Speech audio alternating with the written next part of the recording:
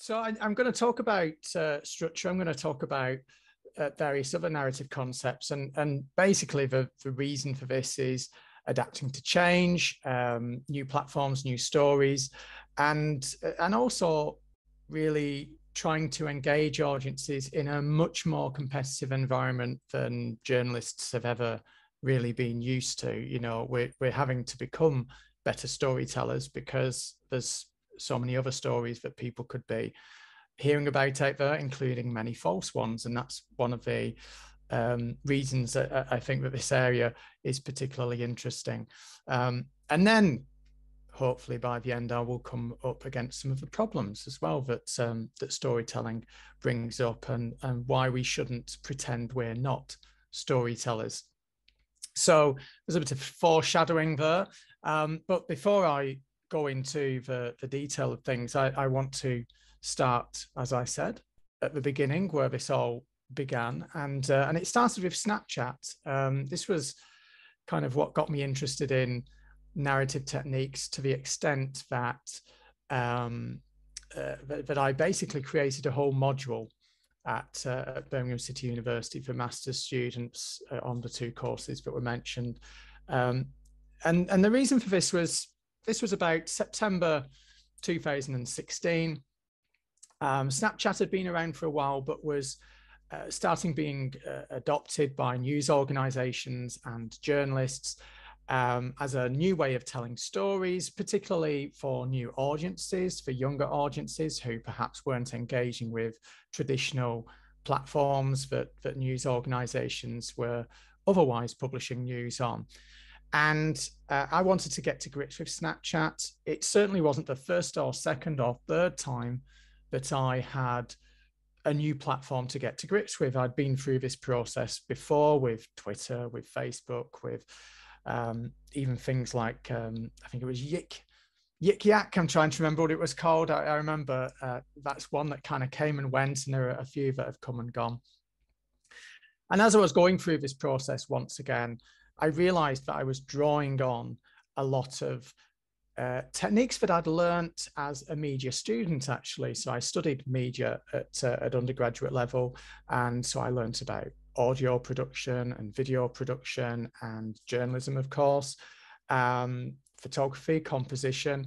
And I realized I was drawing on all these different skills from different fields, and also some historical stuff as well. So, for example, very early cinema wasn't necessarily horizontal. There was some vertical filming in the 19th century. The whole horizontal structure that we're used to with cinema and later TV only became established as a convention after some early experimentation. There's nothing that says video has to be horizontal or even square. So I found myself drawing on all of this, and I realized I've been here before. I keep going through this process, and I'm teaching a new platform now. But in the future, you know, my students are going to have to learn other platforms. They're going to have to go through this process of adaptation. I can't just keep adding more classes about how to write for Facebook, how to do Snapchat, how to do something else. There needs to be some future proofing here.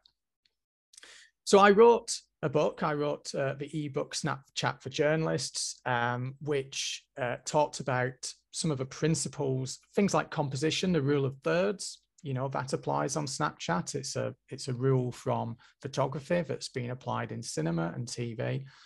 Things like the importance of clear audio, which is something that video producers and audio producers learn. The importance of sequence. All these principles that I was drawing on in this book were coming from other media, but also it was about learning the language of a new genre that was being invented in front of us. Now, obviously, as I've kind of touched on before then, if we kind of go back in time, journalists only really worked in one medium. We would work in print as newspaper journalists. We might work as broadcast journalists, and you know, our craft would be around words or around sounds or vision. We would only have a limited number of formats to get to grips with. In you know, when I learnt journalism, I learnt how to write a news story in the inverted pyramid structure, and I wrote how to do features, mainly interview features. And that was really, you know, the scope of the kind of formats that I would learn. Later on in a journalist's career, they might become more of a feature writer, and they might venture into kind of different types of features. But even then, it was relatively limited. Of course, what's happened in the last 10 or 20 years is this proliferation of platforms. So we're having to get to grips with all of those. We're no longer, you know, primarily, or only, I should say, working in one medium. We're having to work in multiple media. And even within a single platform, there might be multiple types of ways of telling stories. So just on Instagram, you could do a photo story, you could do a carousel, you could do a reel, you could do a story, a kind of a swipe to advance story. So you could do live streaming as well. So there's a lot there to get to grips with. We're having to constantly adapt. And as I said, my kind of the problem I was trying to solve was, in 2 or 3 or 5 or 10 years, the people that I was teaching about multi-platform journalism would have another platform to adapt to. I couldn't teach them what was going to happen in the future. Now, there's lots of research, obviously, on these new platforms, and there's some interesting stuff about the fact that these new genres are not only being kind of created by media professionals, but actually users are taking a dominant role in creating and popularizing those genres. So if you look at video on YouTube, for example, the language of video storytelling on YouTube has developed in a way that's really kind of independent of TV stations or film companies. You know, we've got a very different aesthetic, people talking direct to the camera. The frame is much tighter. The lighting is quite an important component of YouTube videos. We've got things like unboxing videos, so things that didn't really exist before. And those have been invented by the users themselves. You know, TikTok at the moment is a classic example of this kind of invention of ways of telling stories that we as professional storytellers have to be aware of and follow and pick up and kind of use in our own ways. And this is a video from the BBC, which is a good example of how these challenges are being approached in the industry. And you'll notice, again, this is about dealing with audiences that maybe aren't engaging with journalism through, I say, traditional ways, you know, the old ways that people would engage with news. So I'm going to play you a little clip from BBC's research and development team.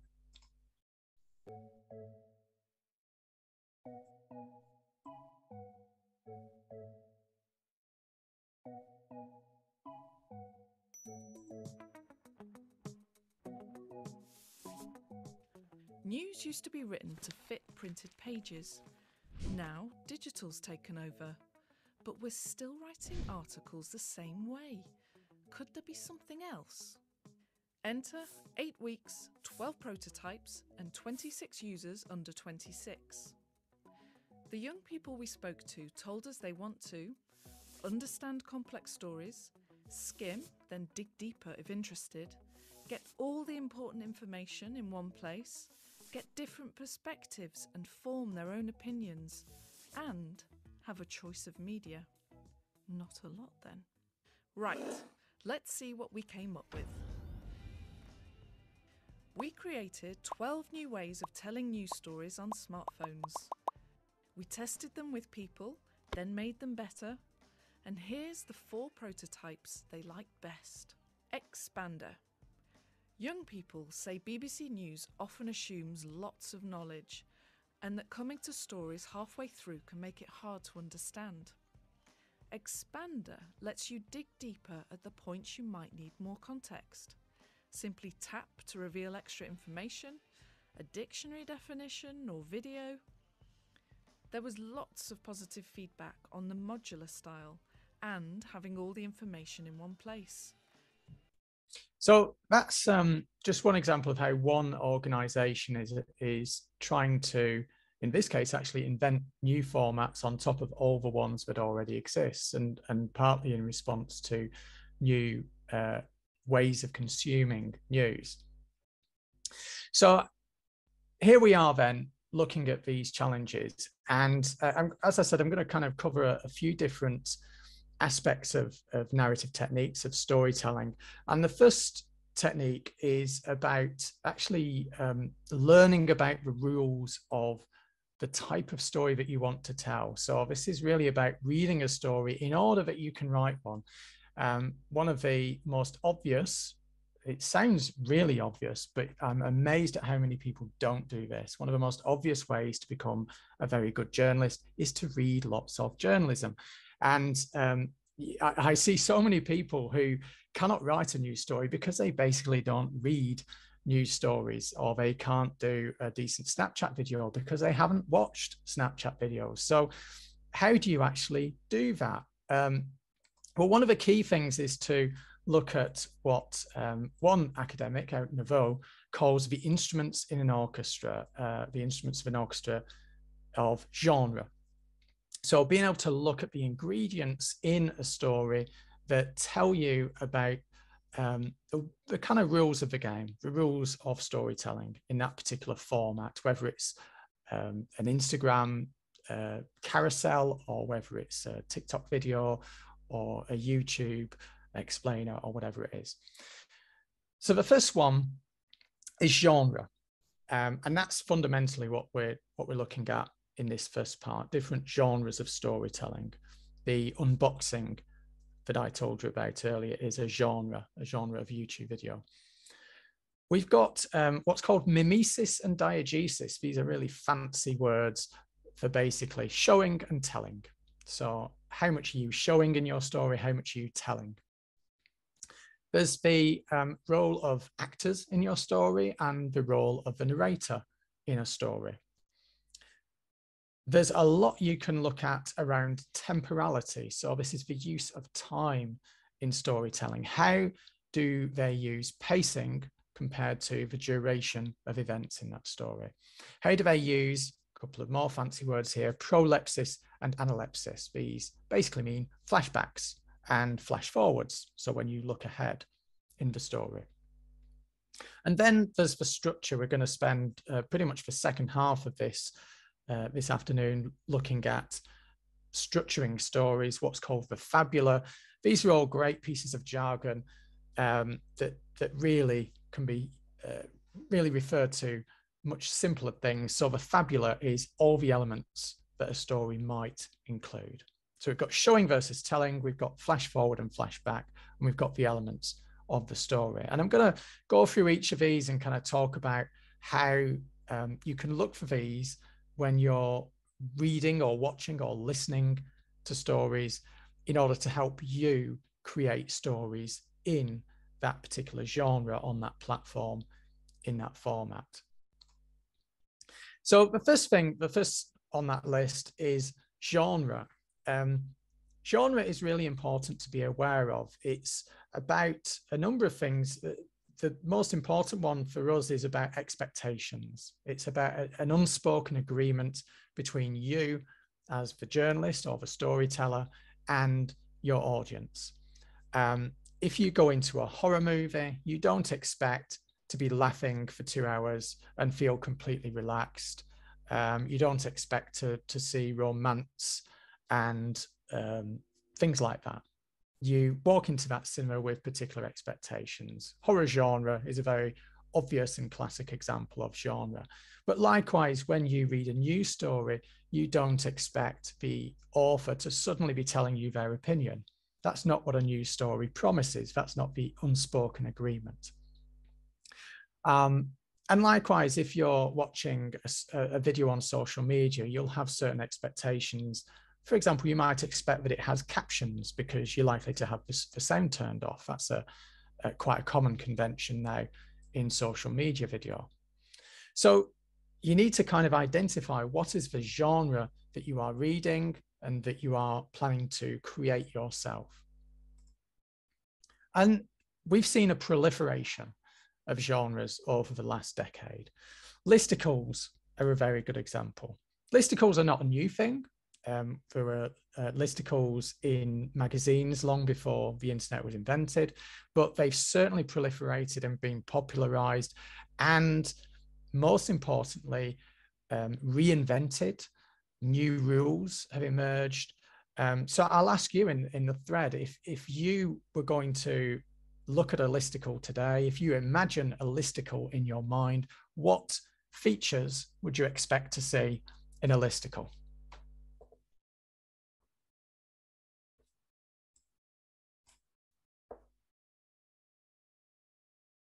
Or indeed, you can shout out.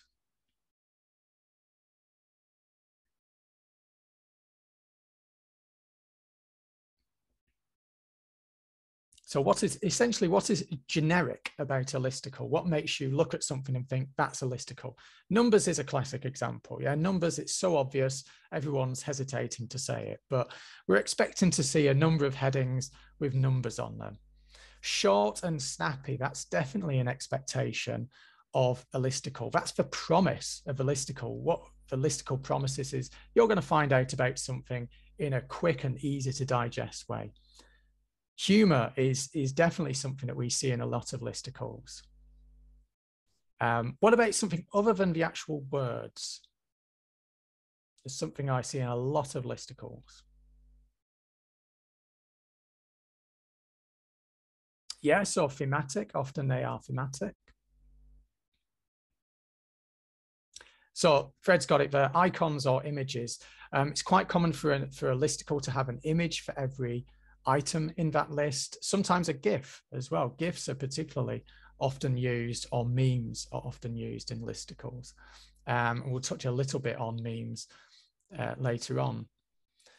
Ratings is an interesting point, actually. I think ratings, the kind of top fives, that's kind of what we used to have. That's one of the genres from magazines that listicles have emerged from. So that's a good demonstration of just how, you know, a genre like a listicle already creates expectations in you as soon as you hear that word. Live blogs are another genre that's emerged over the last decade, and certain conventions have become established in live blogs over the years. For example, it's now common to have a summary at the top, a bullet point summary at the top of a live blog. That's come across over the years. Twitter threads, also numbered. We often see the thread emoji now. That's become a convention in Twitter threads. Horizontal stories, where you swipe to advance, that's a relatively recent genre. Memes, certain uses of fonts, things like that. Explainers are another recently popularized genre. What I would call ergodic stories. These are stories where you choose your own adventure. So you make a choice, and that dictates the next step in the story. So this, for example, is a meme. Now, memes also have kind of evolved, and some of the conventions that have been established are now being reinvented. But one quite common quality of a meme is the fact that we often see this font, which is Impact. It's normally white with a black outline, and there's normally a top bit and a bottom bit. So there's kind of a first piece of text above the image and a second piece of text at the bottom of the image. These are, conventions of the genre of the meme.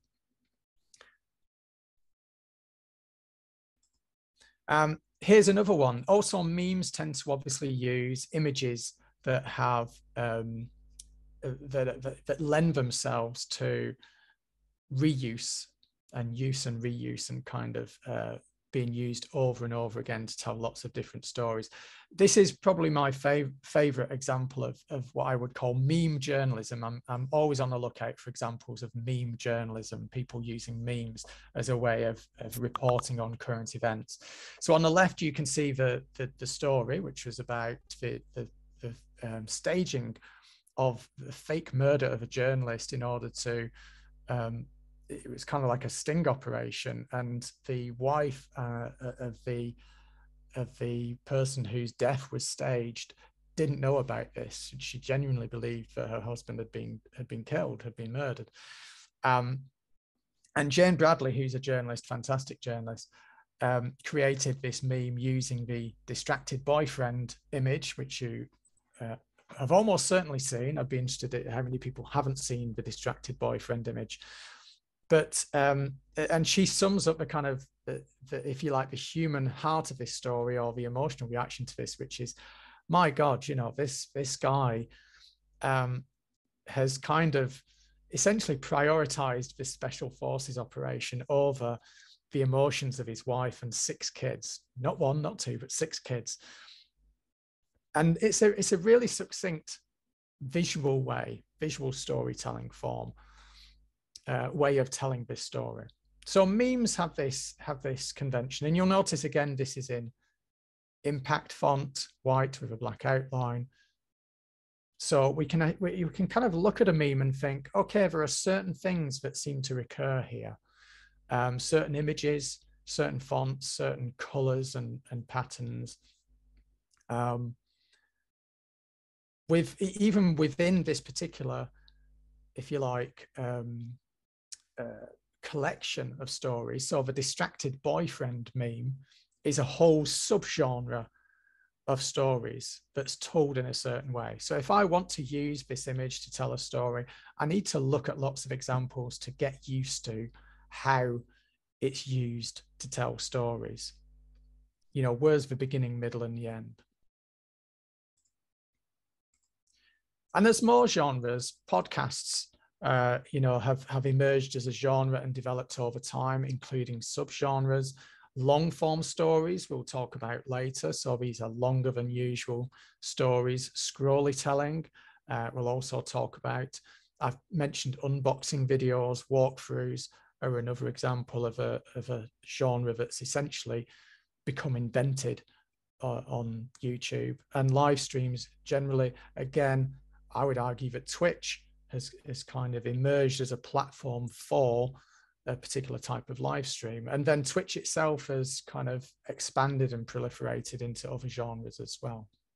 So these are all lots of examples of genres that I might, as a journalist, want or need to adapt to. So I need to look at what the rules are on those platforms. And in particular, I need to pay attention to the distinction between amateur production on those platforms and professional production. So what does a professional storyteller, professional podcaster do that's good, that makes it professional? I mentioned scrollytelling. I'd be interested, let me know in the chat how many of you are familiar with the term scrollytelling and how many of you are not familiar with the term scrollytelling. But I will show you, while you're doing that, an example of the seminal example of scrollytelling, which is the Snowfall story by the New York Times. So I'm just going to stop my share and change it to, in fact, no, I'm not going to go.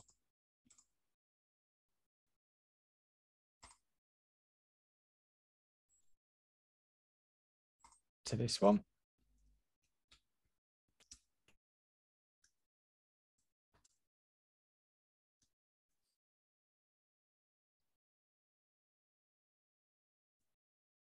This is if I can actually come out of my presentation. Here we go. Right, so I'm going to go back to the top. So this is Snowfall. This was published by the New York Times in, I want to say, 2012.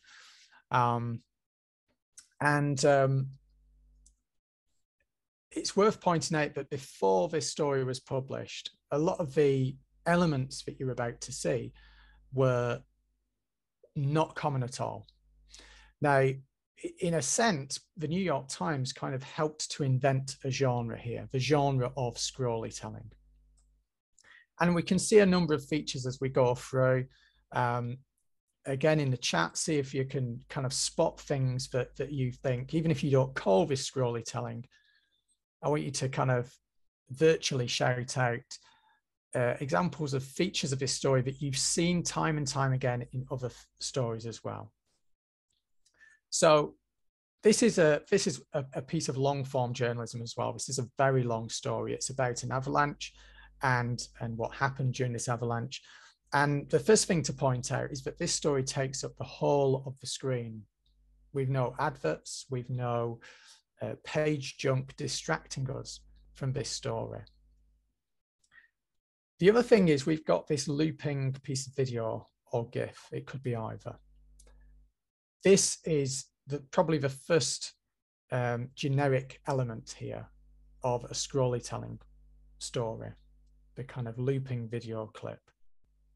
Now, as I scroll down this story, something interesting happens. I'm going to go back and forward so you can see this transition. What happens here is that the image and the text do not move as I scroll down. But another part of the page, the first paragraph and this kind of white background, scrolls up over the top of it. This is what's called parallax scrolling. So it's where you have two different elements on the screen that are moving at different speeds, and it creates an illusion of depth. If you've ever played a kind of an arcade game where you're flying a spacecraft or something like that across the screen, and the background is moving at a different speed, that's where parallax comes from. It creates that illusion of foreground and background. So you might have a foreground of houses, which is moving quite slowly, and quite quickly, and the background of hills is moving quite slowly. And that technique is used in scrollytelling, where you have this essentially is the background, and as you scroll up, the foreground comes up over the top of it, and also you've got a fade as well, a transition. And this continues as we go through the story. Different elements come in and fade in and become color. We've got fade outs again. As I go through, we'll see this video starts playing. So we've got this autoplay. There are elements that I can play as I go through. And there's a particularly spectacular point. I'll carry on, see if I get to it. Now I'm scrolling now, I should point out. So again, we've got an animation.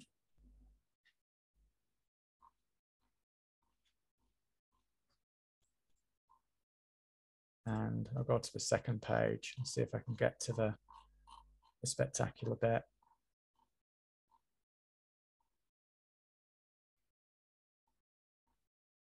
There we go. We've got some kind of explanatory video. And essentially the scrolling action triggers pieces of animation, transitions, things like that as you go through. I think this is the piece I was looking for. So this is kind of like a fly through of a 3D environment. Now, after this story was created, the first thing to point out is that it was extremely, extremely successful. It had something like 7 million views in the space of a week or two. It was one of the most successful stories they'd ever done. Massive engagement time, people spending a long time on this story. And that's a really key piece of information, because that's one of the key drivers that led other organizations to want to replicate this format. And it also led software companies to create platforms that would make it easy for you to create your own scrollytelling story. So we had a number of these created, and it is now easier to create these sorts of stories. There are JavaScript libraries that allow you to do it. Flourish has some visualization tools that allow you to create similar effects. So that kind of, if you like, established some of these conventions, things like parallax, movement, fade-ins, looping video, things like that. Those became part of the markers of that genre. So I'm going to stop that share and switch back. Let me get my presentation going again. And let me just stop that. Oops.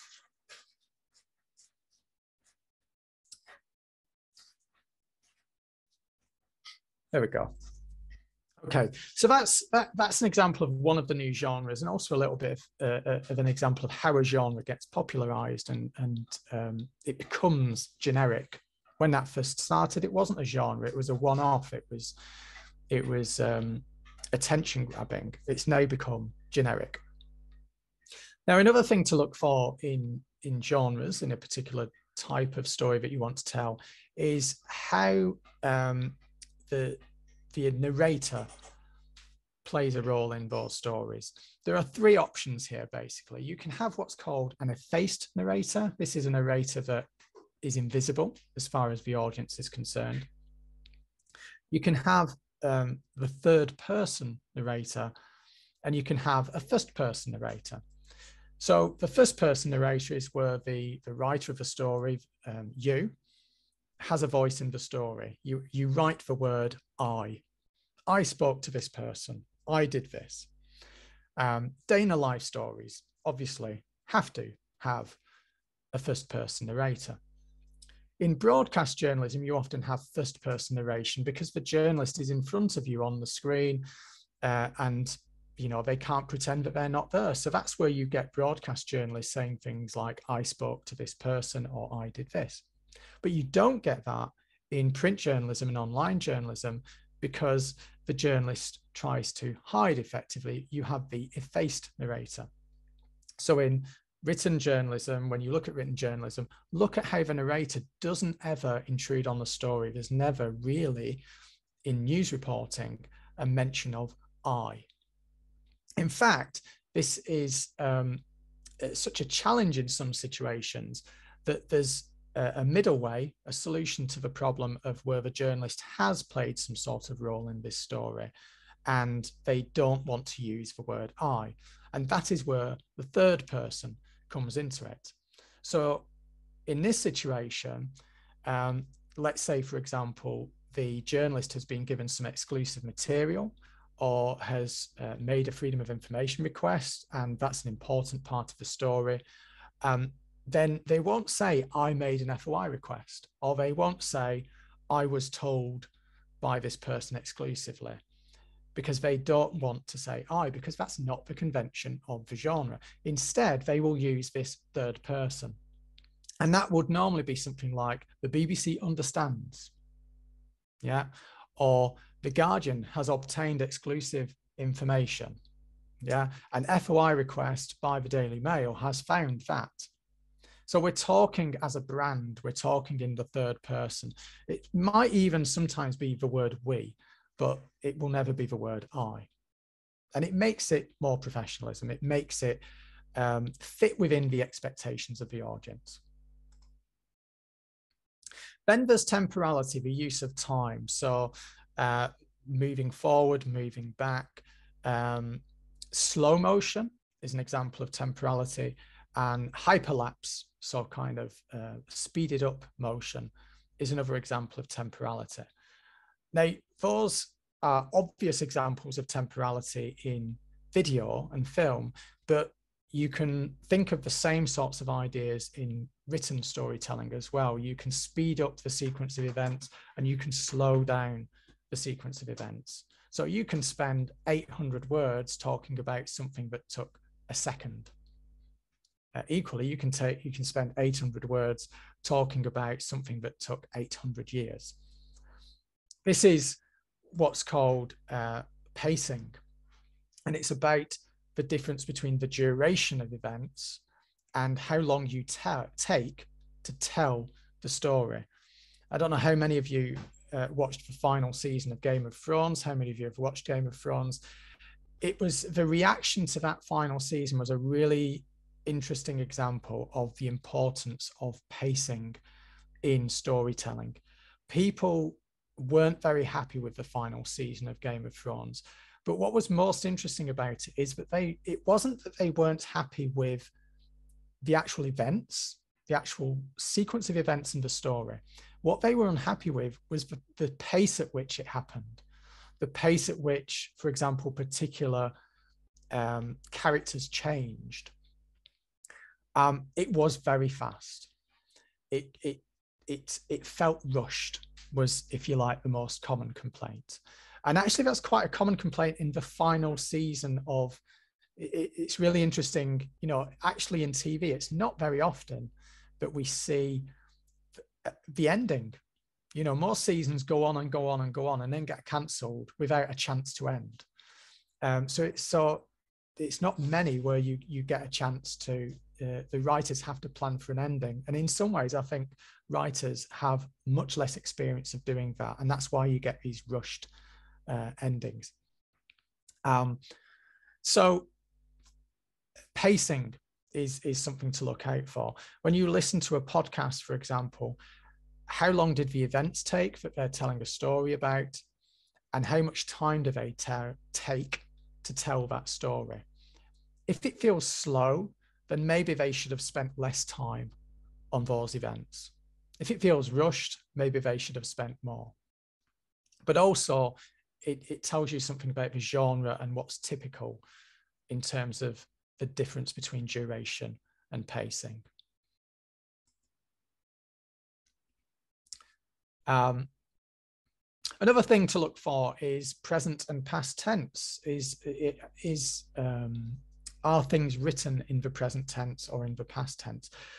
One thing that I always point out to people for whom English isn't a first language, and indeed for those for whom English is a first language, look at the difference between tense in headlines of stories and the actual stories themselves. It's a really odd quirk of English journalism or English language journalism. Headlines are often written in the present tense, you know, man bites dog, and the actual story is written in the past tense. A dog has been bitten by a man, or a man has bitten a dog. And that's a kind of a weird tension. It's quite an interesting thing once you know to look for it. And so that's something to look for in storytelling. News in its headline uses present tense. In feature writing, you might get present tense in a feature, but you wouldn't get present tense in a news story most of the time unless something is ongoing.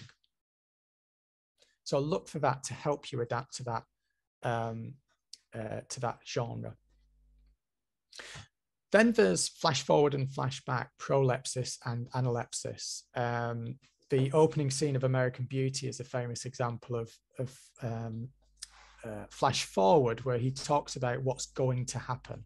In less than a year, I'll be dead. That's what he says in the opening scene of American Beauty. So there's a flash forward. Flash forwards are much less often used than flashback. In a news story, you do get a flashback. You start with the most current event or the most recent event. So someone has said something. And then there'll be a moment at which it kind of flashes back to the background to this new thing. So party leader Jeremy Corbyn first suggested this policy during his leadership election campaign. So we flash back to 2015 after about 4 paragraphs in a news story. So again, look at how they use that movement in time. Does it flash back in time? Or is it chronological? Does it start at the beginning and go to the end? Very few stories actually do. A live blog is one of the exceptions. Feature stories sometimes start at the beginning. News stories never do. They always start very, very recently and then go back once they've told you what's new. Snapchat stories and Instagram stories are another example of a chronological story. You don't generally get flashback and flash forward in the story format, the Instagram story, the Snapchat story format. And there's a clear technological reason for this, which is that the way that these stories are recorded it makes it quite difficult unless you really plan ahead, and you can, but generally you're recording in the sequence that your story is going to take place. That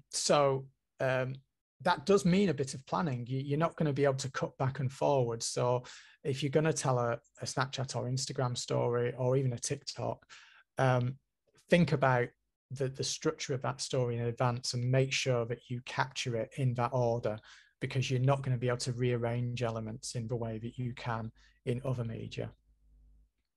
A great quote in the comments there in the chat there, from Fred about flashbacks from American journalist John Franklin, that they are powerful, but you typically only get one shot per story, so need to choose wisely. I think that's a really good point about flashbacks. You can't use them very often. And then probably one of the most important narrative concepts to be aware of, even if you forget the words themselves, mimesis and diegesis, it's the advice to show, don't tell. So inevitably, particularly in journalism, there's a lot that you will have to tell that you cannot show. But where possible, you should always choose to show something rather than tell it. And this example that I have here is one of my favorite examples. It's a court report from a case to do with a couple of teenagers who'd committed quite an awful crime that had captured the attention of journalists and indeed audiences. Now, remember the conventions of the genre here. This is news, so the reporter cannot intervene, cannot talk about they certainly can't talk about what they think. It's not important to the audience what the journalist thinks here. And what she's doing here is describing, she's showing us what happens. And there's a wonderful moment, it sends a shiver down my spine, even now reading it, where she talks about the reactions to the verdicts. And there's two girls, a younger girl and an older girl. And it says how the younger girl's family waited by these windows. Nobody was watching or waiting for the older girl. That sentence stands on its own. There's no judgment made by the journalist. There's no interpretation. There's no opinion. And there doesn't have to be. You don't need to tell us what you think. You don't need to tell us what this means. We're perfectly capable of working it out ourselves. And letting it stand on its own like that is so much more powerful. As I said, it sends shivers up my spine, even now. And if I was reading this and there was another sentence, or instead of this sentence, the journalist was saying something about, it seems like no one cares about this older girl. She didn't appear to have any support.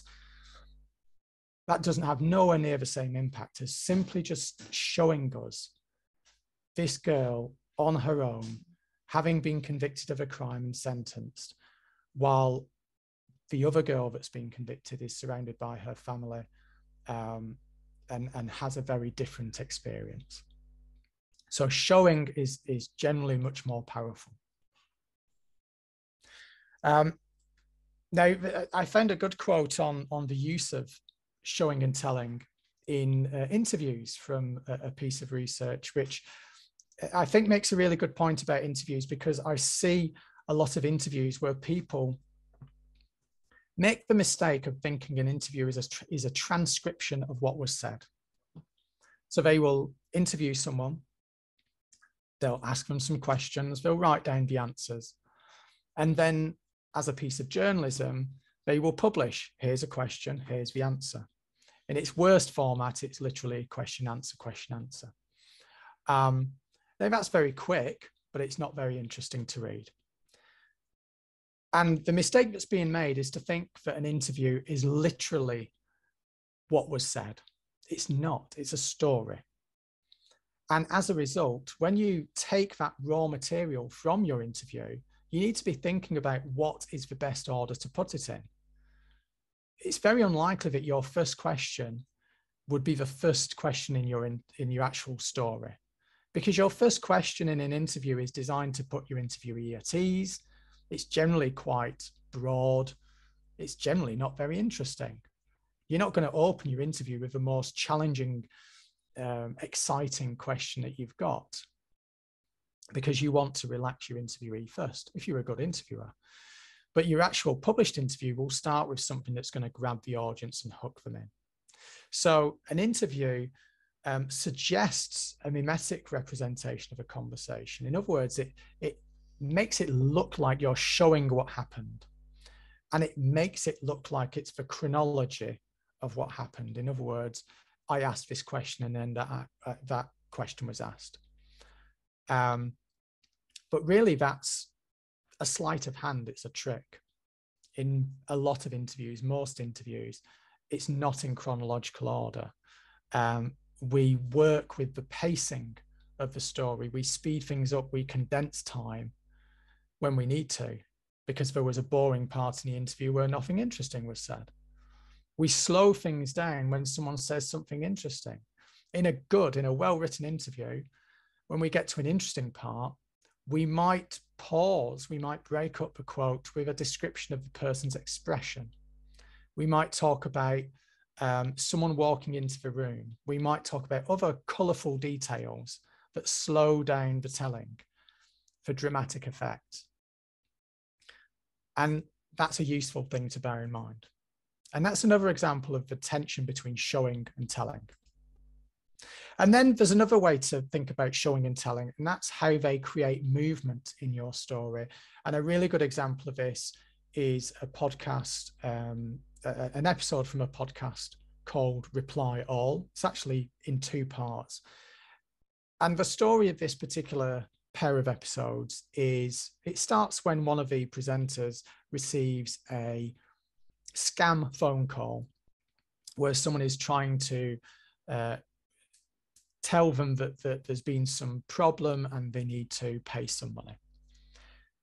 Well, this sparks the curiosity of the presenter, and he decides to try and track down the person in the call center that's making these scam calls. There's a whole bunch of them making these scam calls. It's very well known. He finds out there's an address in India, and he travels over to India to try and track down this call center and speak to the people who work in it. So first of all, the fact that he travels to India is him trying to show rather than tell. He could tell us the story of what's happening in India, but he wants to be there and show us through audio what it's like. So we get the sound of him walking down the street. We get the sound of his conversations. But we also cut from that to him in the studio, talking to his co-presenter about the experience. And this is basically telling. Now, he could have just used the tape that he'd recorded in India. He could focus purely on showing what happened. But what he does is he cuts between showing and telling. He's telling his co-host about what happened and then cutting to the recording of it, and then cutting back and then cutting back. And that creates movement. It creates variety. It keeps us interesting. It stops us getting bored. So that's another thing about showing and telling. Although the general rule is show, don't tell, actually alternating showing and telling can sometimes be more interesting than purely showing. So those are the narrative tools that you have to play with. Those are the tools, the instruments in the orchestra that you can look for when you are learning how to tell stories in a platform or a format that you've not used before or that you want to get better at. And the point of this is to create movement, to keep the audience engaged, but not to annoy them, to frustrate them, to violate their expectations. It's really important to emphasize that all these tools that you have as storytellers, it's very rare that there's a genre that you can use them all. So as I said, you can't use a narrator in printed news, written news. You can't stretch out a story if it's a hard news story. It's got to be punchy. You can't use a chronological approach in certain formats and so on.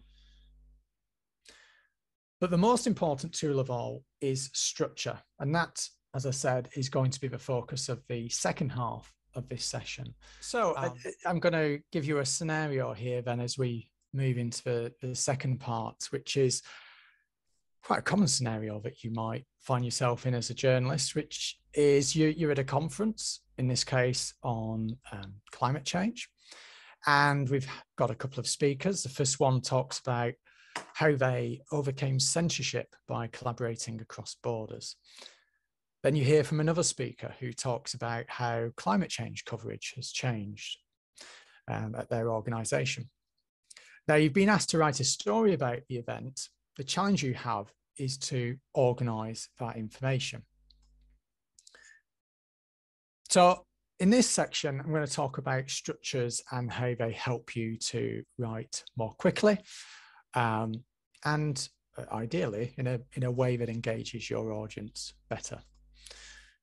And I'm going to start with this narrative structure. This is called Tatsi's typical narrative structure. And it's a structure that I find the most useful in thinking about stories, looking at stories, editing stories, because it really covers quite a lot of different genres and different formats. There are 6 parts to this structure. It starts with the abstract, moves into orientation, then complication, evaluation, result, and the coda, the end.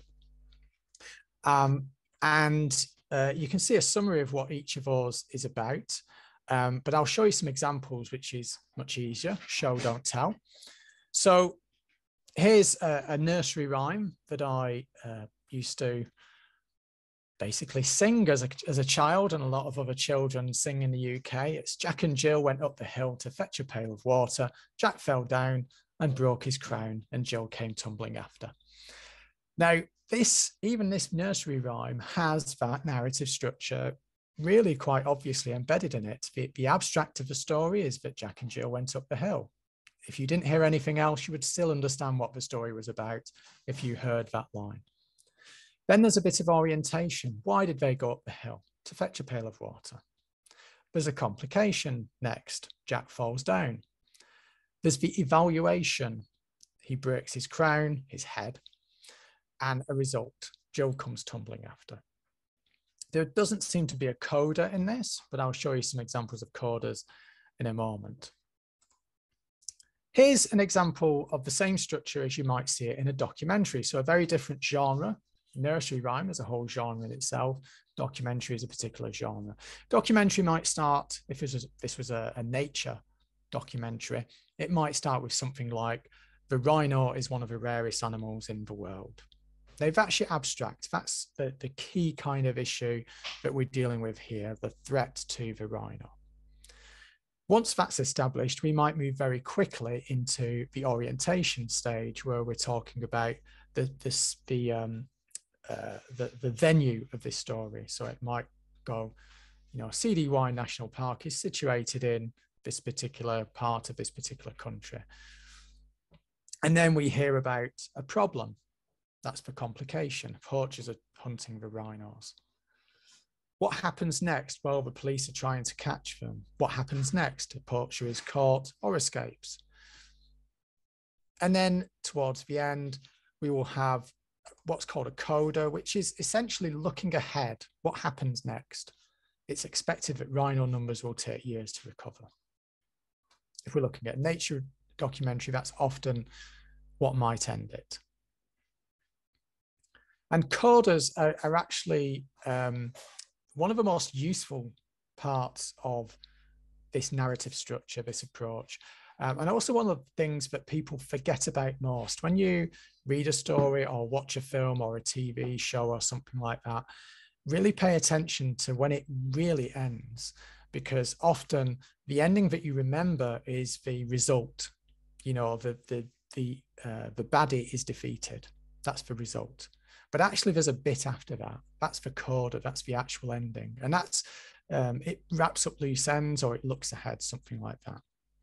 In a news story, if you're struggling to end a news story, the ending is generally, when does the event take place? Or when does the court reach a judgment, or what's, basically what's going to happen next? Where can I find out more information? Those are all examples of coda.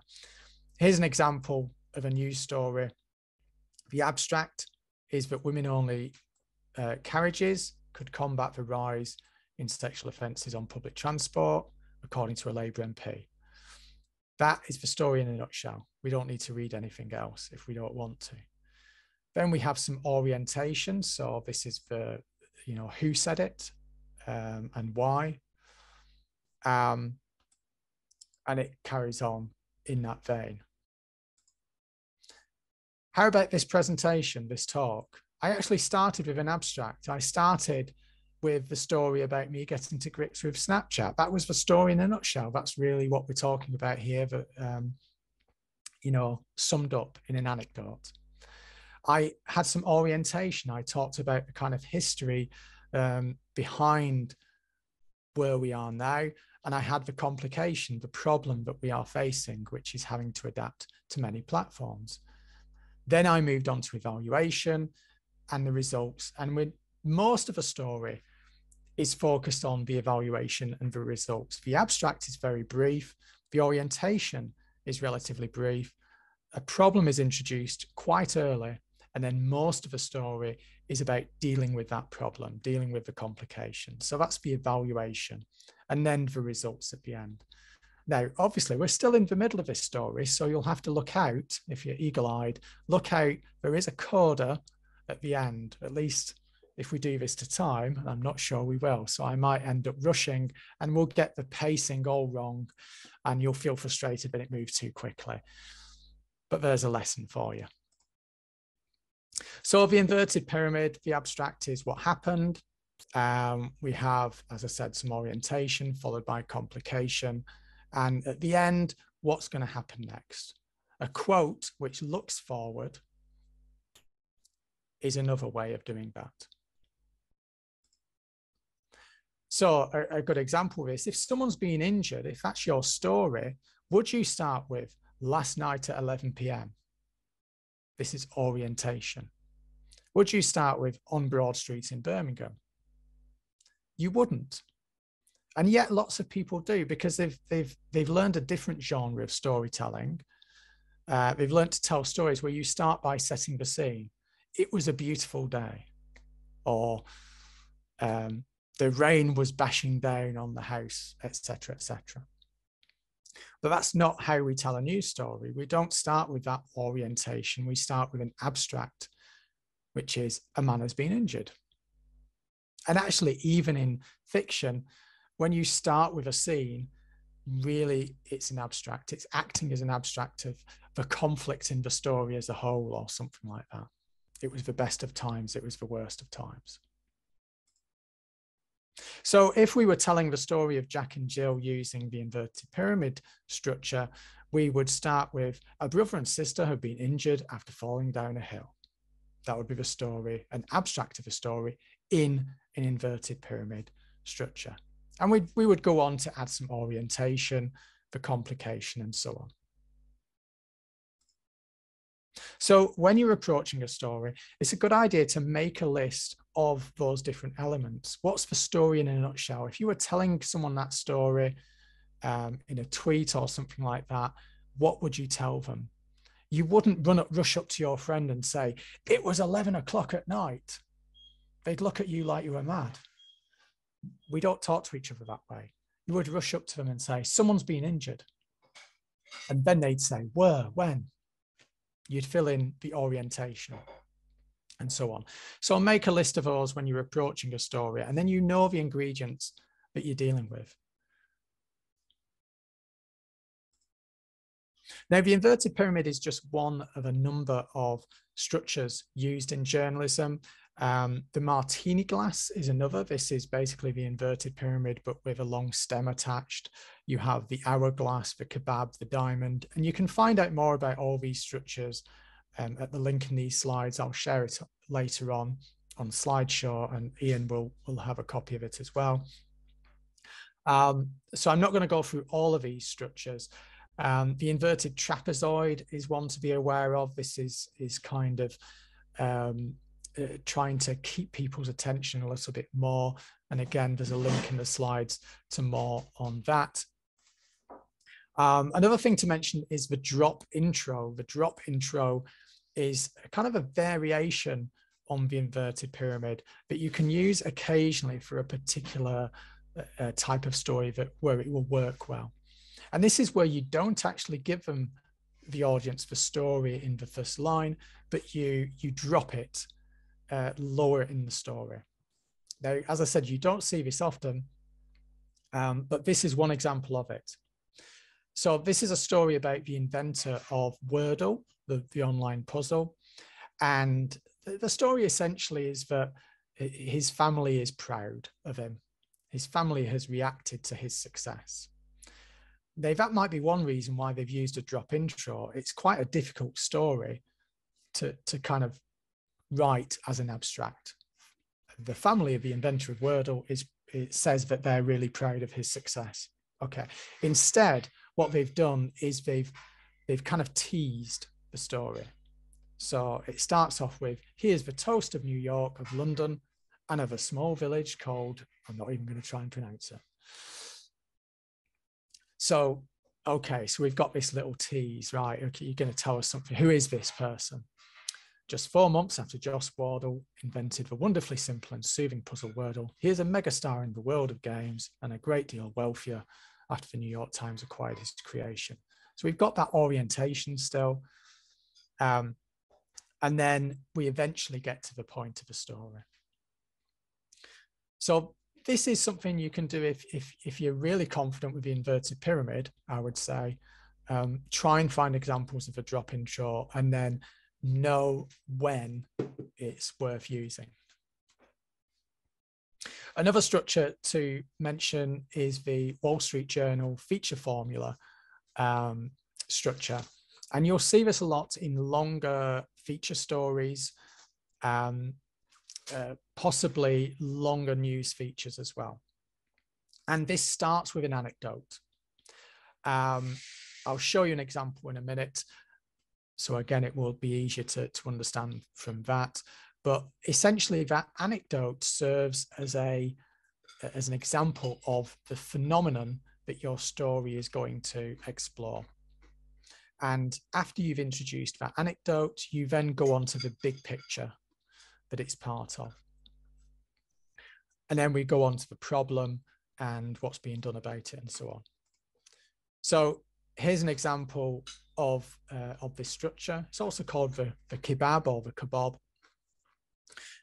So it starts with, during the 13 years that Connie Nguyen has worked in Bay Area nail salons, she's seen numerous friends and co-workers become ill. She too has come down with mysterious skin rashes and respiratory problems. A few years ago, experiencing shortness of breath, she went to the doctor. So we're brought right into the heart of the story, close up, one person. What this is doing is telling us, first of all, why we should care about this story. We care because it affects individuals. And we're also making an implied promise. So we're talking about the expectations of different genres. When you introduce a story like this, you're basically promising the reader, this is going to be worth your time. I'm not giving you everything up front because this is a good enough story that I can afford to take my time with it and kind of tease you a little bit and drip feed you bits of information. So after that anecdote is introduced, we then pan out to the big picture and, okay, what does this person represent? What is she or he an abstract of? And so after that first anecdote, we get, amid a booming beauty industry, California's legions of nail salon workers, most of them Asian immigrant women, are being exposed to hazardous chemicals in cosmetic products.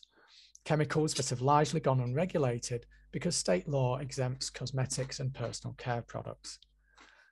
So we've established very quickly why this person is important and what they represent. So we're getting this close-up picture of a particular phenomenon.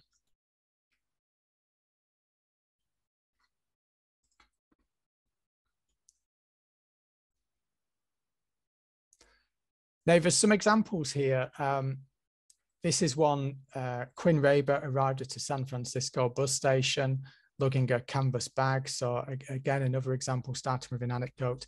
But I want to highlight here as well, with these feature stories, there's often a stand first. So a paragraph that is placed between the headline and the story proper, which again acts as an abstract. It sums up the story. So if you're writing a longer feature, it's often the case that you will have a stand first that sums up that story quickly in a way that helps readers understand, is this worth my time? So actually, this paragraph about Quinn Raber isn't the first piece of information they read. We understand this is what the story is about first. And in radio as well, you get an abstract, if you like, before the package. So if you record a radio package, for example, what's worth emphasizing is that that package doesn't exist on its own. There is a cue that you write before the package is broadcast. So it's what the presenter says to introduce the story, to introduce the package. And it basically, as you can see, this has an orientation, it has a complication and an abstract all together, even before that package starts.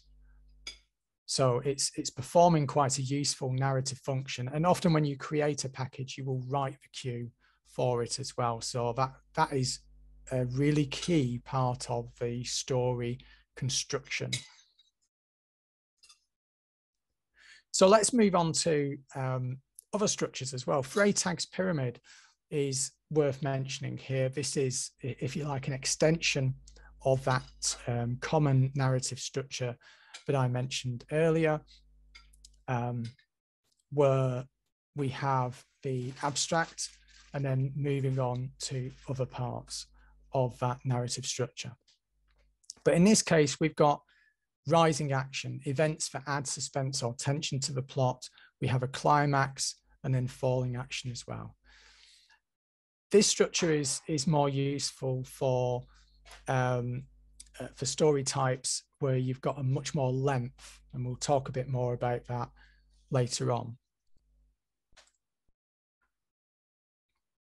And in fact, I'm going to talk about it in relation to Phineas and Ferb. I don't know how many of you have ever seen Phineas and Ferb, the cartoon.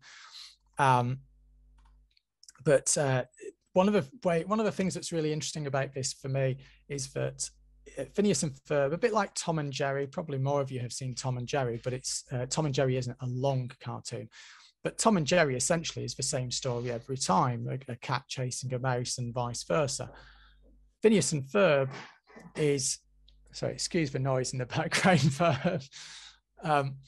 Phineas and Ferb is a cartoon, but it lasts a good 25 minutes or so. And again, it's the same story every time.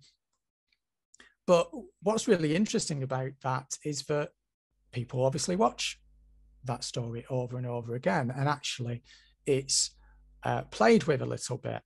So we have that Freytag's pyramid structure. We have an exposition at the front. I know what we're going to do today, which is what they say every episode. There's an initial incident, a conflict between the two rivals, if you like, or enemies. There's rising action. Candice, which is the sister of Phineas and Ferb, has a rivalry with her brothers. There's a rivalry between the platypus and the villain in the piece, and it carries on. And this is the same every episode, to the extent the same pieces of script are repeated each time. But the reason we're watching it every time is we want to see how it varies, how they do it differently, how they do the same thing, but different.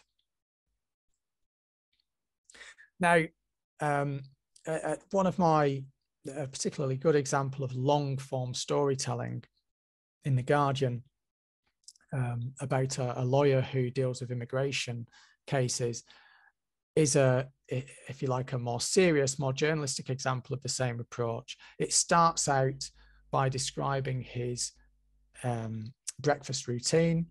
Then it talks about an instant where someone calls. There's rising action as we talk about other calls. And then eventually there's a part of a story where some appeals are being heard. And then that essentially is the climax of a story before we have some falling action where the continuing days of the case take place and a resolution in terms of the actual court's decision.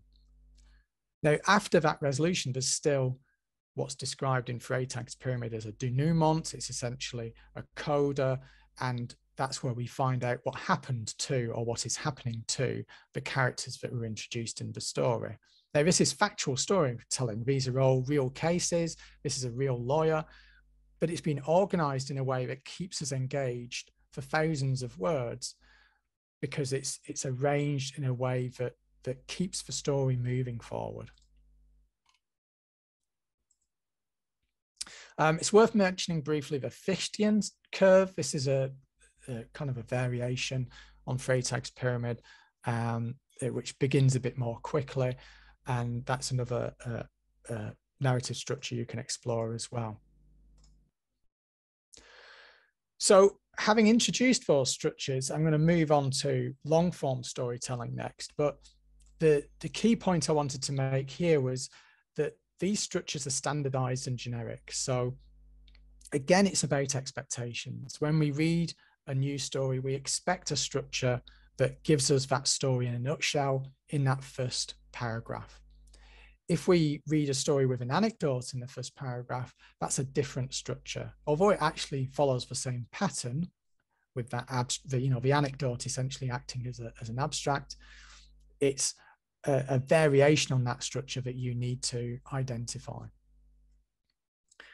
So the inverted pyramid is useful for particular stories, but also other structures we might see in feature writing, in particular, podcasting, video, and so on. The other thing to mention about structure is variation is always useful to maintain the interest of the audience.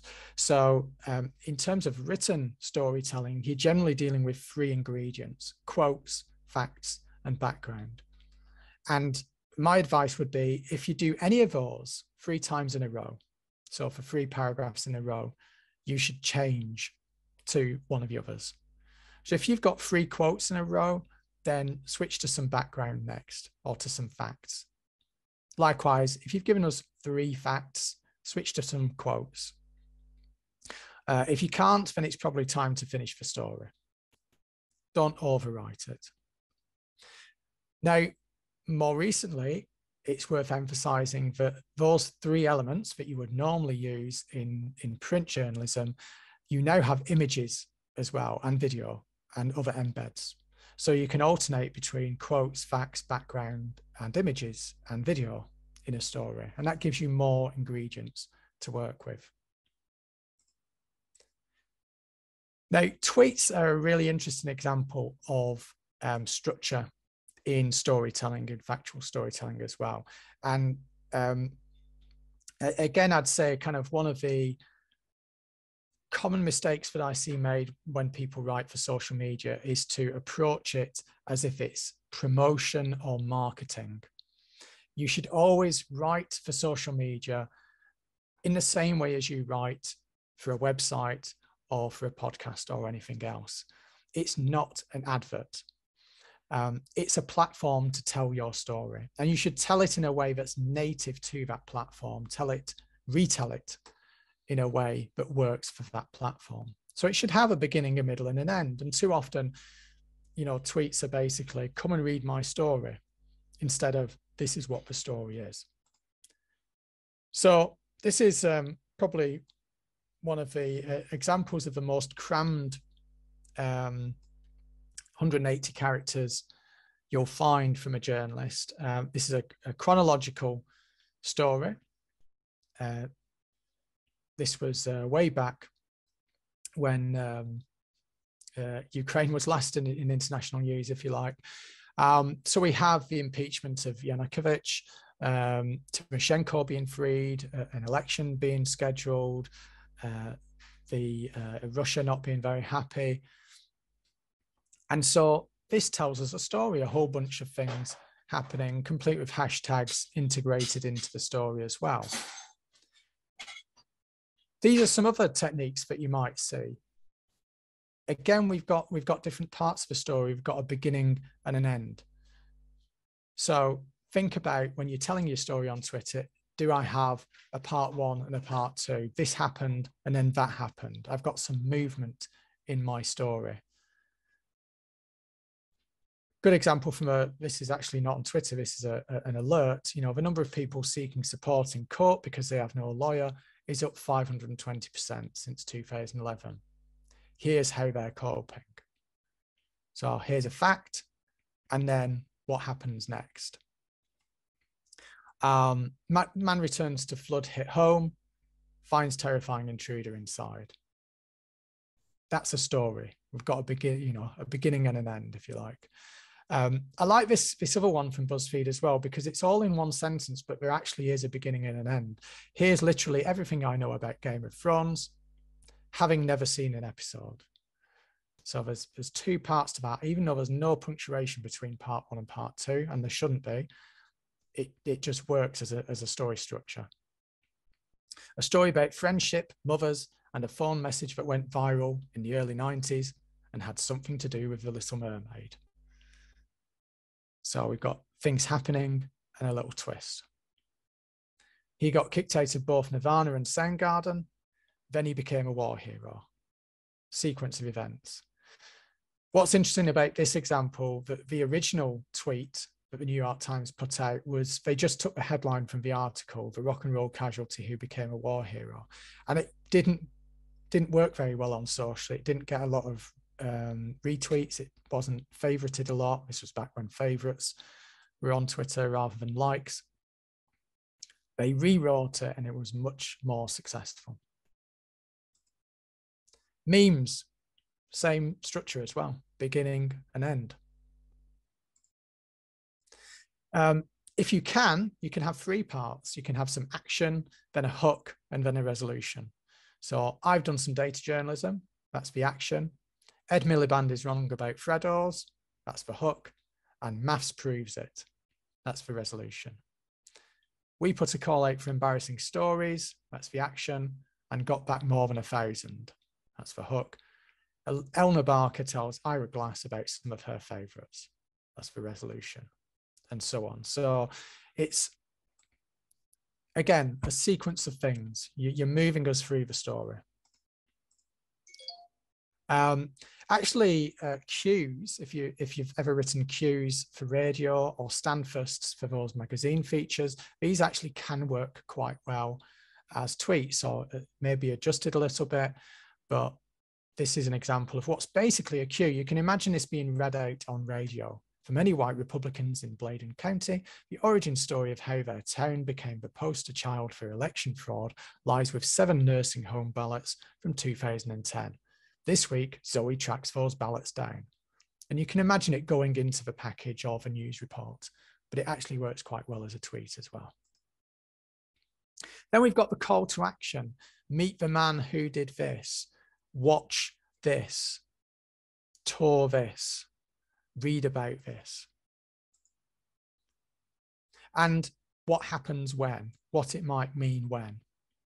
These quite generic now. Again, the more you read good professional tweets, and this works for Facebook as well and other social platforms, there are slight differences between them, but these approaches tend to work for them all. And this is one resource if you want to get more ideas. This is quite it's not about journalism, but it's about copywriting. And again, it gives you kind of structures, if you like, almost story structures for social that you can adapt for different situations. So I'm going to end, I'm just going to switch my slides off there. I don't know if you want to go to questions now, Ian, before I go into long form storytelling. Yeah, well, we've just got a couple of questions. I think one of them probably relates more to the long form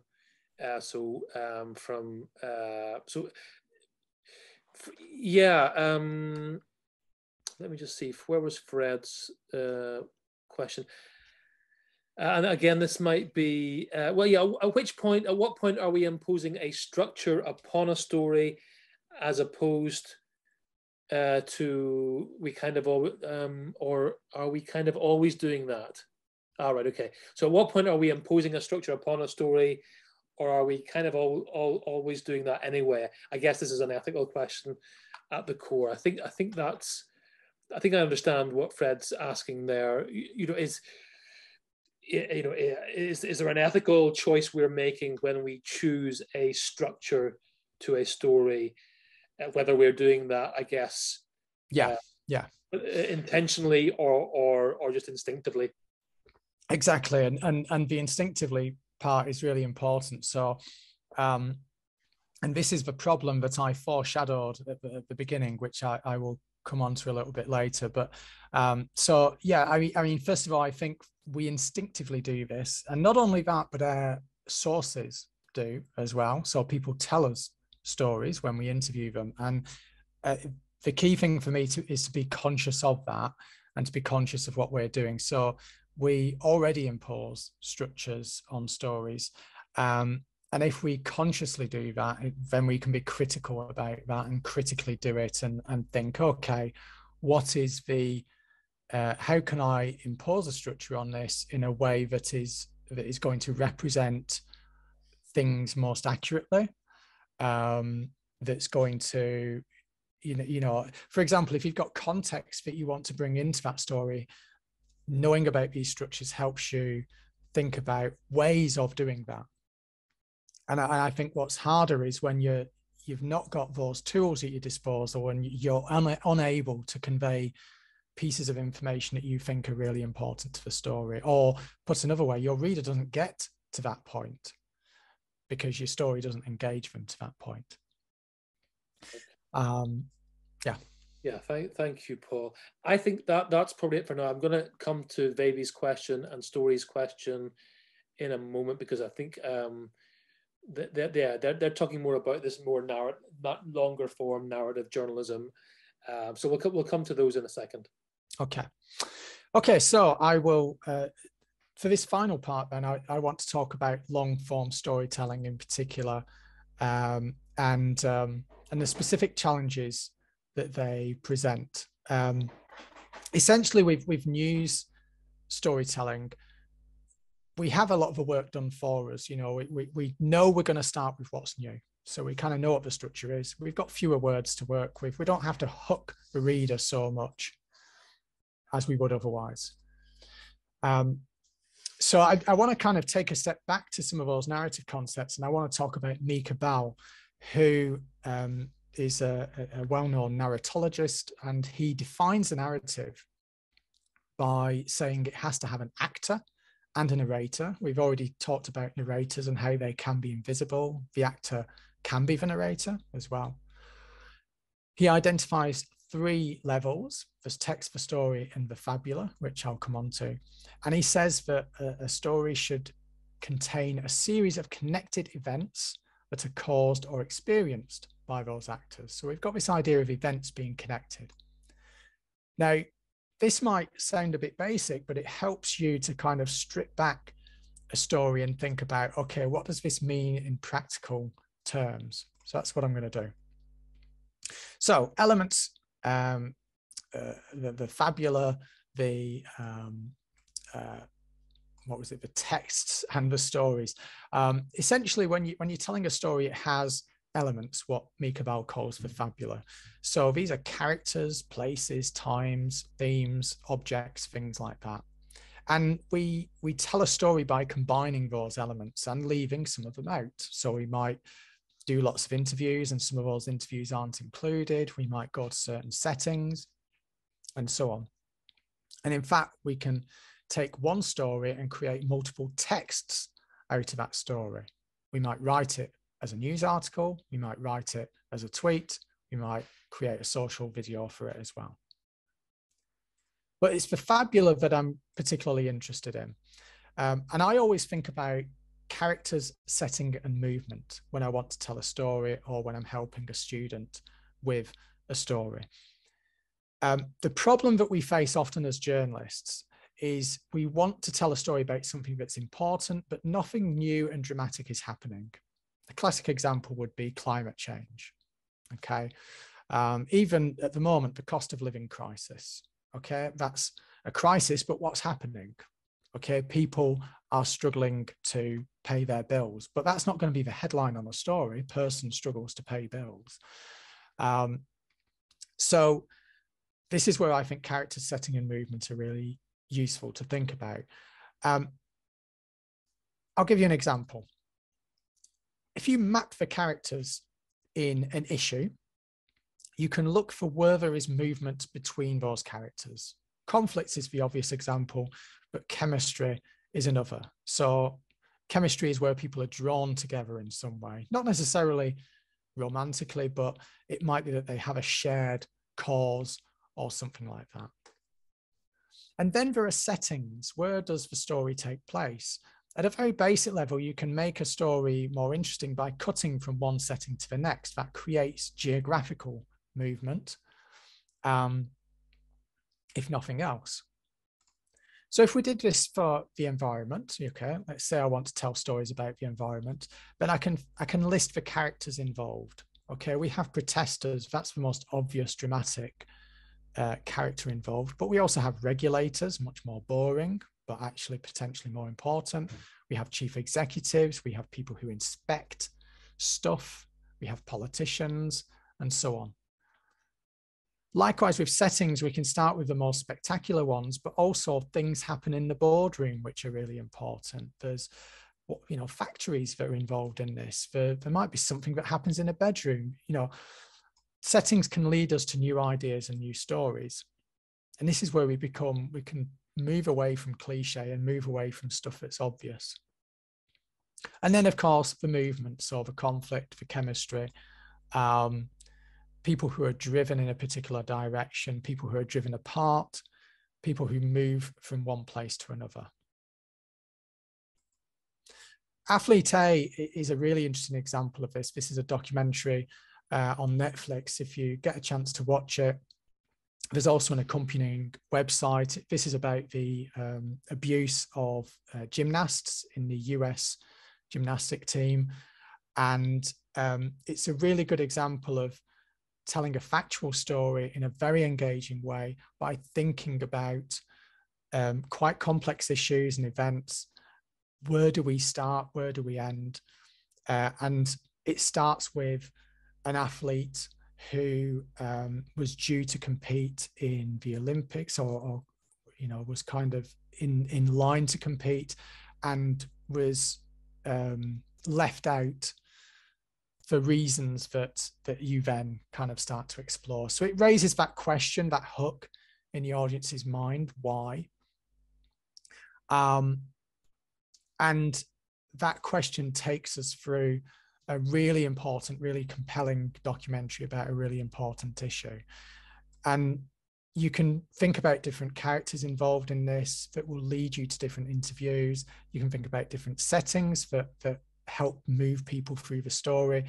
You can think about movement. There's some really interesting stuff about ambition in there, and the role that ambition plays in the whole story, for example. That's an example of movement. People reporting offences, that's an example of movement. Obviously, people being arrested, prosecuted. These are all things that are going to play an important role in a story. I'm not going to play you the video, but this is them talking about a particular scene, and again, useful to get an insight into those storytelling techniques. One of the best pieces of advice I ever saw about the connection between events, this idea of connected events, was to look at your story, look at the ingredients of your story, and think about those connections as either the word therefore or the word but.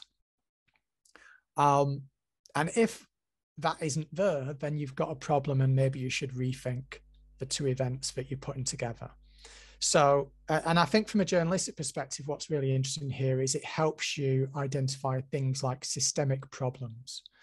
So if you get a therefore is often a unintended side effect. For example, a lot of investigations are about unintended consequences. New legislation is introduced or new policies are introduced. They don't really work as they intended. And then but is when something doesn't happen as expected, which also is interesting and important journalistically. So an obvious example would be a crime was committed, therefore police investigated. That's going to move the story forward and help us focus our reporting. So we know we need to speak to the police because the crime was committed. Okay, we would expect that to happen. But if we find that it didn't, then equally that's important for our story. It might even be the story.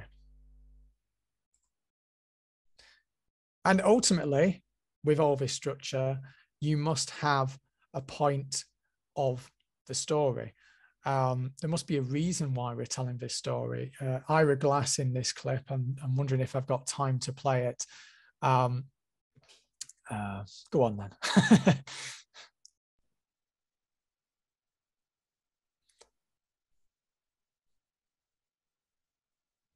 I mean, one of the things I think is really important if you're making stories for television or radio is that you understand the building blocks of the stories. And there are different ways to think about this.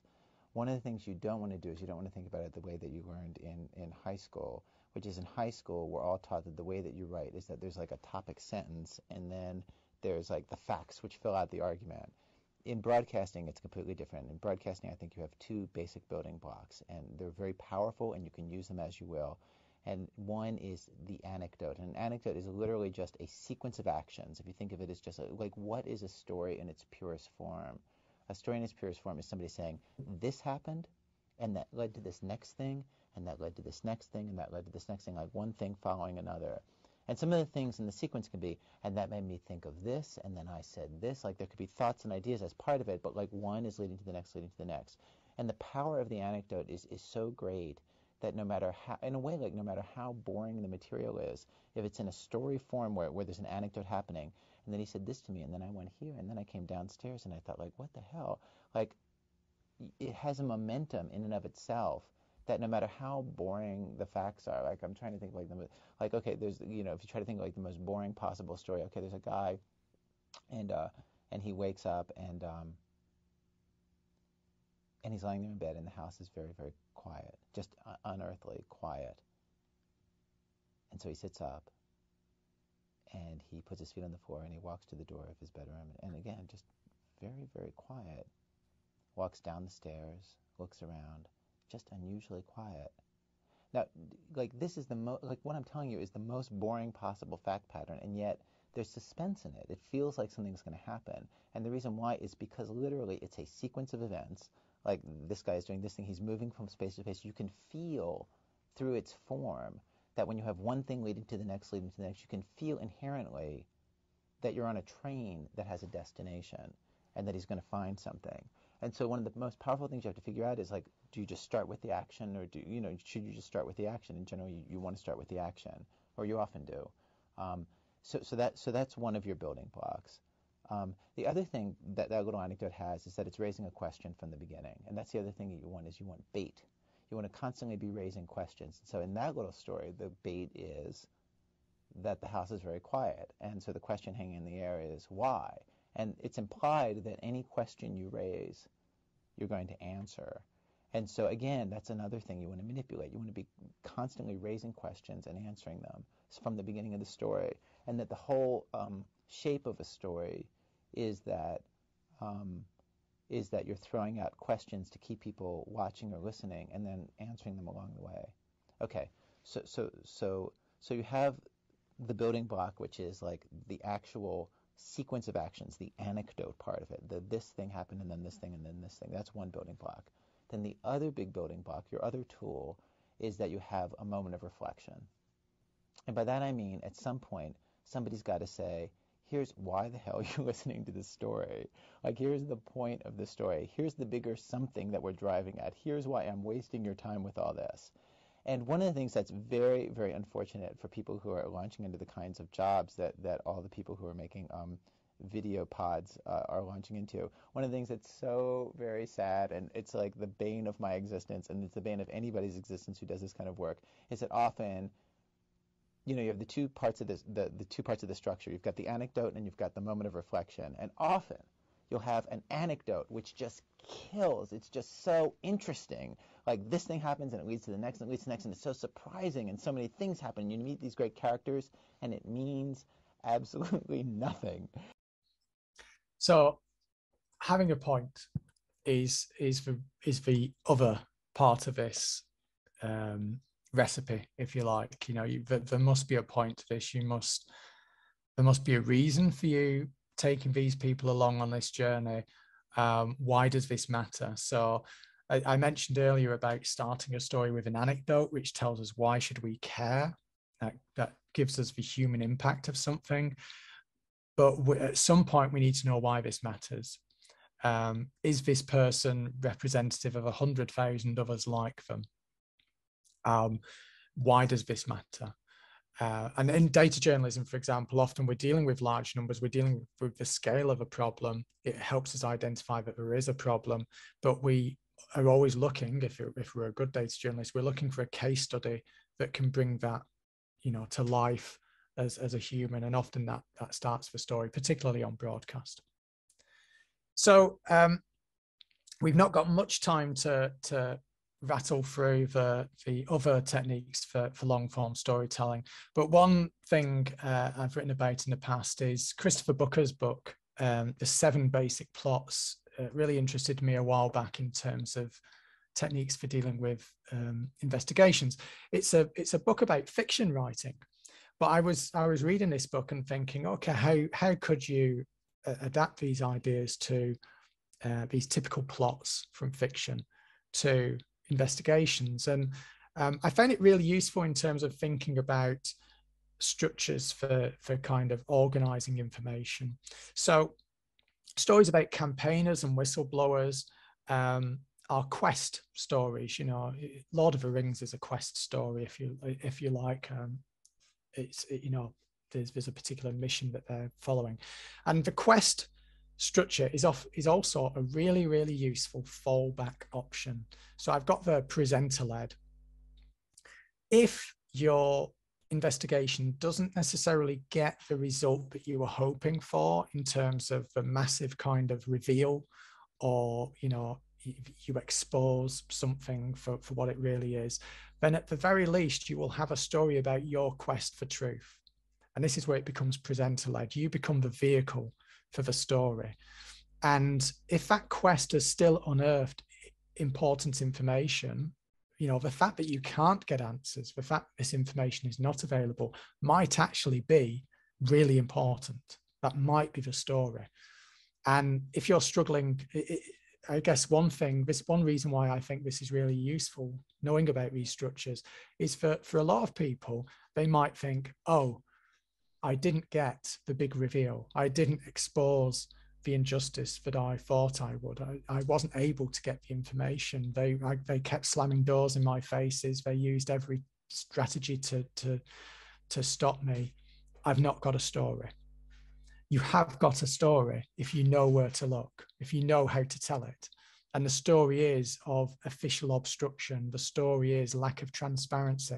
And it's your journey and your frustration, the quest, that is the vehicle for that information to get to an audience.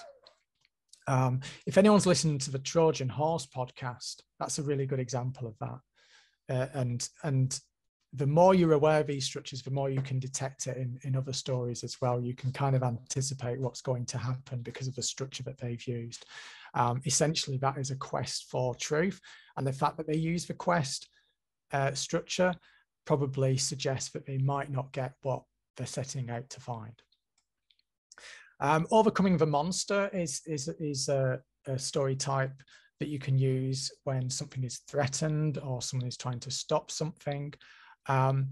Rags to riches, I think, is a fascinating one, because I think rags to riches is the most common story that interviewees tell about themselves. Everyone thinks that they have overcome adversity and risen from rags to riches. And ultimately, you know, lots of us have. But it's worth being skeptical, even if those people believe it themselves. You know, you'll see classic kind of memes about American multi-billionaires and how they rose from having a mere, you know, £5 million that their parents gave them to having £5 billion or whatever. It's all relative. But these story types are quite useful in being skeptical about what other people tell you. So when someone tells you a rags to riches story, you might think, oh, what a wonderful story. I'll tell that. Whereas actually, maybe there's more to it. Maybe there's something more interesting here. Tragedy is a useful structure about how things went bad. When something bad happens, so when Carillion failed, you would see stories, investigations into how did this happen. That's essentially a tragedy. We don't often get comedies in investigations. You don't often get voyage and return stories either. Rebirth stories can be quite an interesting trigger for ideas. You can look for people who've had, if you like, a negative existence and turned the other way. So a criminal who's turned into someone who helps former criminals, reform, etc., etc. And you can read more at that link as well. So some of these examples that I'm going to flick through now, this is essentially a tragedy. You know, how did thousands of claimants end up in a situation where they get their benefits stopped? Why are they suing? The tragedy of Blackpool, or indeed this could be a rebirth of Blackpool. What's happening? We'll find out. Either way, we know we've got a story. And this can also help you. I'll go back a slide to the, let's go back. This is quite a good example of how these structures can be used in practice. If I wanted to set out to find out what was happening to kind of the towns that were left behind, I've got a couple of possibilities here. I'll find what I think I'm going to find, which is a tragedy, or I'll find that actually some of these towns are kind of reinventing themselves. Well, that's a rebirth. So I've kind of got things covered either way. Whatever I find, I know I can tell a story about it. So if I pitch that to my editor, I've got a plan B. And maybe plan C is my quest to find out what happened to these towns. S-Town is well worth listening to on this front. You've got a really interesting start where he talks about an antique clock. Loads of fantastic narrative techniques in S-Town. So I'm just going to end with beginnings, and then I'm going to skip through a few slides so we're ending on time. I talked about anecdotes. You can start with a person, but also you'll see some stories that start with a place or some action or a particular detail or a question or a problem or a revelation. These are all useful ways to start stories for different ways, different reasons. So people often struggle with beginnings and endings. And hopefully this will give you some different options in terms of starting longer stories. Some examples of those settings. This was a really good one about poisoned water, and it starts with a particular scene with water rushing out of a fire hydrant, because that setting is important to the story. This was a really good one. You know, the hotel door was the dividing line between essentially rich and poor. So that's what they start as this kind of metaphor for the division that their story was about. Starting with a person, people who sell the big issue. This was a story I worked on player trafficking, Nigerian young footballers. And again, starting with these two boys playing football. Sorry, two boys about to board a boat. This was a really interesting example that stood out to me from a Manchester Evening News story about a food bank. A tiny pair of shoes along with nappies for a newborn sit on shelves in the storeroom of the Manchester Central Food Bank. This is essentially an abstract. you know, that detail captures something that sums up the whole story. So I'm going to skip through the rest. I'm not going to have time to talk about this, unfortunately. I just want to end with the problem. So the problem, which was hinted at earlier, is this discomfort that I have about narrative, storytelling, the idea of us being storytellers. We're journalists, self-important high priests of facts. You know, we're not storytellers. We're not, you know, we don't deal in fiction. And so I think there's a certain amount of egoism that we need to acknowledge and kind of address. And as I said earlier, humans are storytellers. It's really interesting. If you look at cognitive bias, it's all about our natural tendency to see patterns even where they don't exist.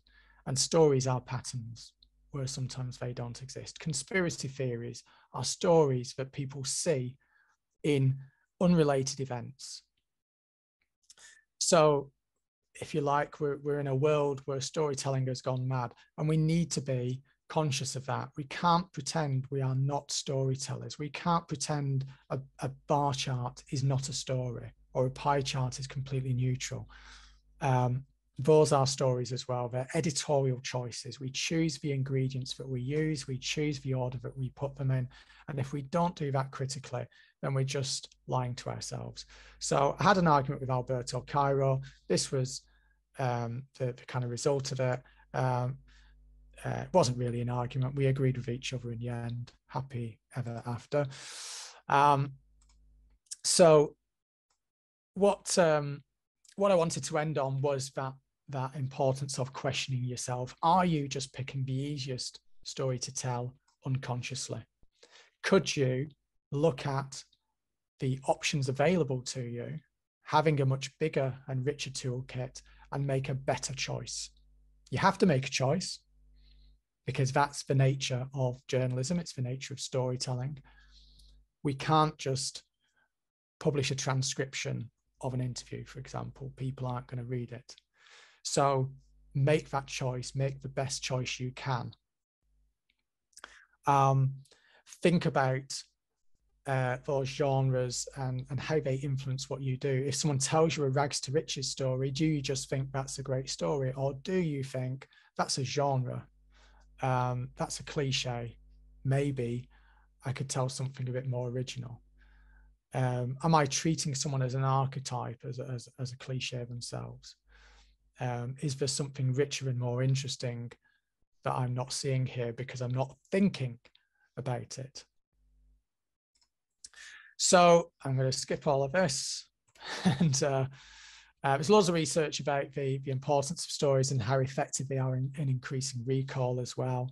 But I'm just going to sum up with, as I said, these concepts help break down the problem, and they help you identify challenges that you weren't even aware of. When you're dealing with an issue and you want to turn it into a story, think about characters, setting, and the movement between them as a way of focusing your reporting and organizing the story. And then anticipate the problems that you might face and address those, not just in your own storytelling, but also those of your sources.